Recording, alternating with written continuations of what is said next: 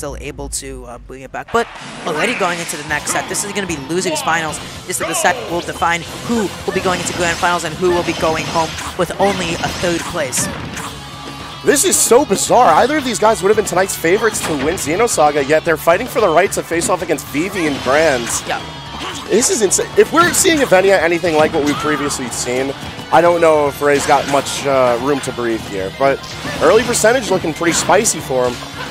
Really good F throw. I'm not sure why he didn't opt for the back throw. Maybe he was afraid of stealing it. But yeah, so Venia has to now just like, after that kind of a set, he definitely has to adapt to like the matchup difference. it's gonna like flee the first stock a little bit. Oh my god, beautiful parry punish with the F tilt there. For what it's worth, Venia has so much experience fighting off against Ray's Palu and the other Palets of the city that he has more than enough of an idea of what he needs to do to take advantage of his character. Yeah, and Ray unfortunately was facing the wrong way through the neutral air. So Venia was sent towards the stage, able to get the stage tag, and UtopianRay simply fell to his death. But Venia a little bit too hasty with his dash and trying to get the punish on the explosive flame. Unfortunately, running right into it, and now he gets hit with one neutral air, taking 37%. UtopianRay going for the flame trap, but unable to land it because of just how little lag landing neutral air dodge has. These guys are just looking so seasoned with how they need to face each other. Like, the tiny bits of respect they're giving each other ends up swinging momentum so hard. Like, this is the markings of a good set in the making, as Venia tries to take himself total stage control, misses his punish on Ray's haphazard recovery.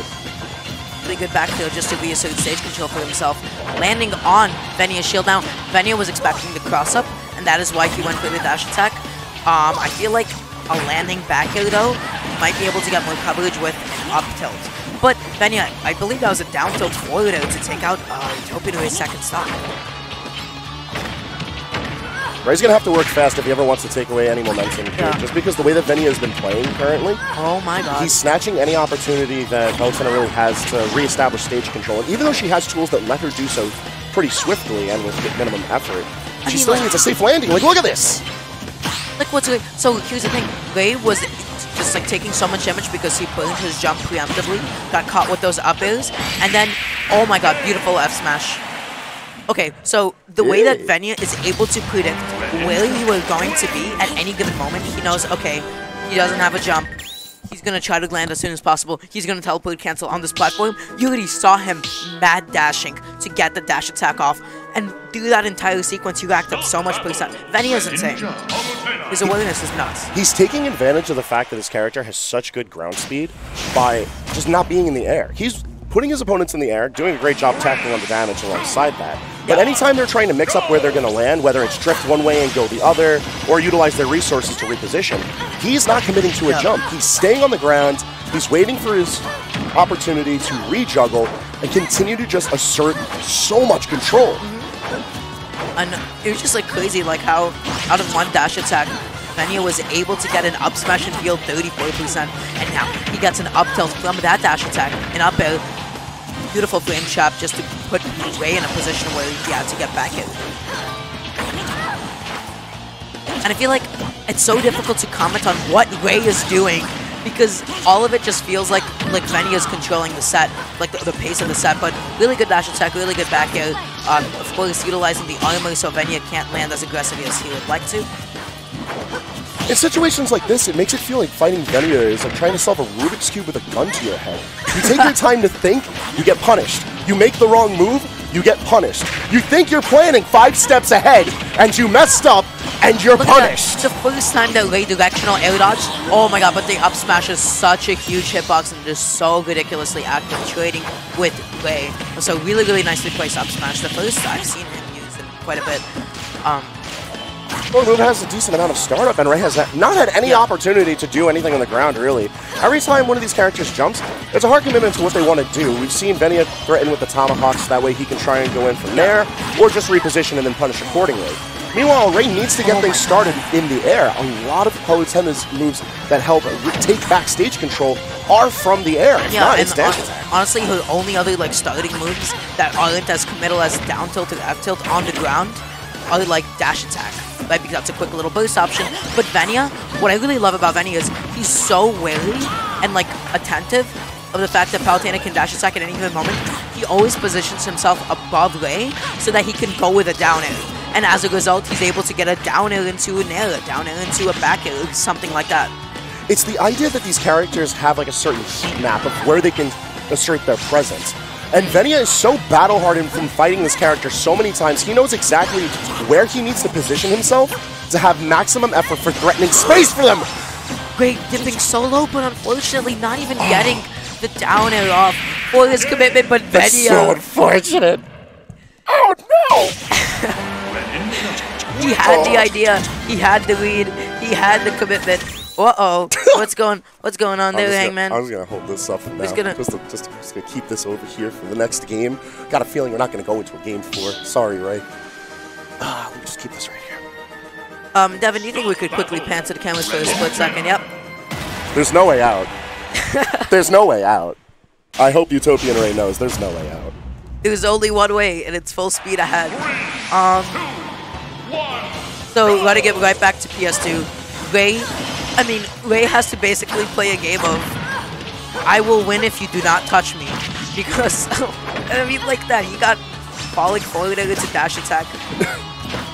This is nuts.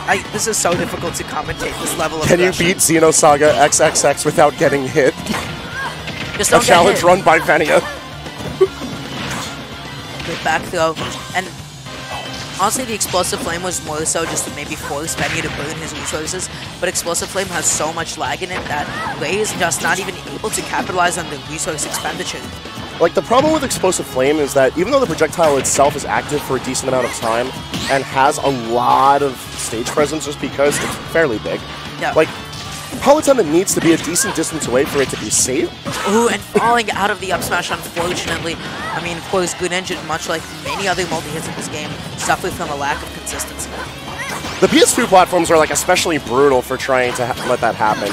You have to get it right in the center, and if they're up just a little bit too far, it's just not going to connect into itself. It's like the exact height to mess it up. You won't see that problem on Battlefield or if you're on, like, Yoshi's Story, but I digress. Venia still finds a way to net this kill, further surmounting his lead on UtopianRay. Yep.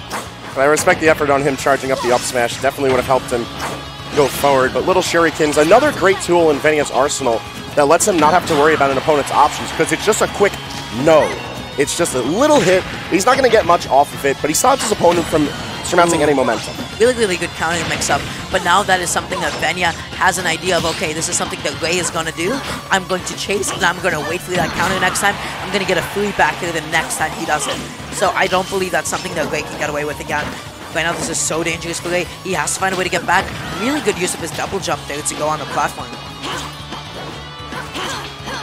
Keep note of where Ray is trying to position himself now that he has like a fighting chance against Venia. He's trying to stay right out of the burst range that is dash attack, down tilt, or forward air. He does not want to occupy any of those spaces because at any point Venia could just threaten those moves. And of course, Venia, for the first time in the entire set, has misspaced something on a shield and got shield punished for it.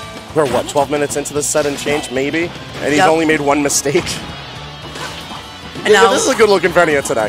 Yeah, and you know what? Both of these players have slowed it down. Venia able just to like wait for the perfect time to get the down tilt, able to connect the forward air. That's the second forward air coming out a little bit stale. Not able to kill. Whoa. And that forward tilt! Yo, he slid through it forward tilted! He just did a beautiful pivot cancel left tilt just to burst out of there. He was like, oh, what? You're landing in front of me? Oh, buddy. Nah, not anymore. Venia with such lethal grace with his character. Yeah. And now you just see like Ray just maybe trying to contest Venia in the air-to-air, but Venia got a lead on that and was able to get under UtopianRay where it counted most, connecting the forward airs. You know, when it comes to tournaments that involve any of our friends or acquaintances, it's hard to focus on one person doing so well for so long. Yes. But Venia just doesn't give an opportunity for anyone else to flourish when he's playing like this. Absolutely. Like, to Ray's credit, he's done a good job with surviving, and he's been trying to run the gauntlet of these options that Venia has. He hasn't repeated a single combo tree. He's gotten his hit confirms and his kills. Whoa! But Did you see the way he maneuvered around the up smash? This is ridiculous. That's nuts. That's absolutely ridiculous. Venia, okay, finally getting on his last stock.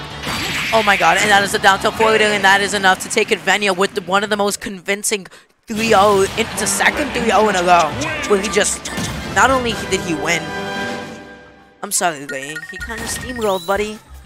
You know, Dara, I don't think Venia's happy he lost to Vivi.